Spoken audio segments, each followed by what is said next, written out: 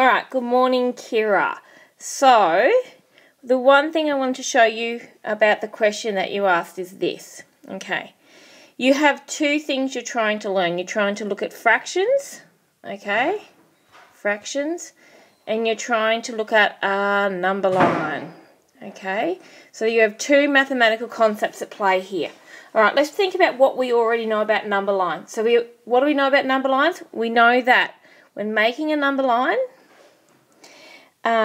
you need to have several things. The first thing is number lines must always start with 0. Okay?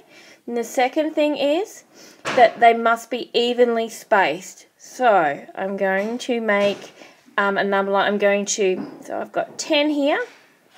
So obviously this is a bit difficult for me because I'm not using pen and paper, but you'll get the idea.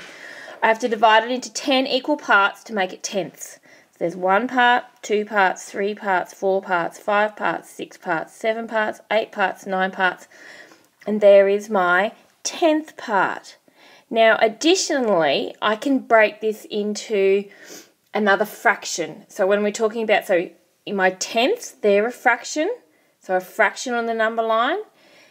They're evenly spaced into 10 equal parts, hence it's tenths. I'm now going to break it into fifths, so I need 5 equal parts. So I'm going to make these underneath the line.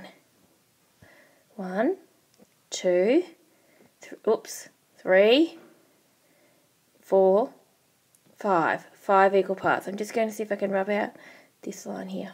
Okay. Alright, 5 equal parts. I'll just put that back in. Bit tricky, but anyway. You get the idea. Now, Kira, what we know is this, okay? When they label their number line, they labelled it incorrectly. They said that this point here was 1/10. But that's not right, is it?